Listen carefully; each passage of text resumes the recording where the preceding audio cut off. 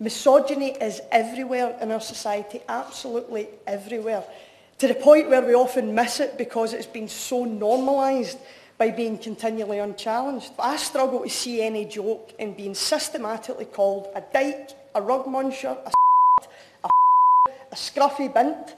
I've been told that you can't put lipstick on a pig, let the dirty bitch eat shit and die. I could soften some of this by talking about the C word, but the reality is there is no softening when you're targeted with these words and I'm left reading them on my screen every day, day in, day out. She needs a kick in the guttural ugly wee animal. There is no softening just how sexualised and misogynistic the abuse is.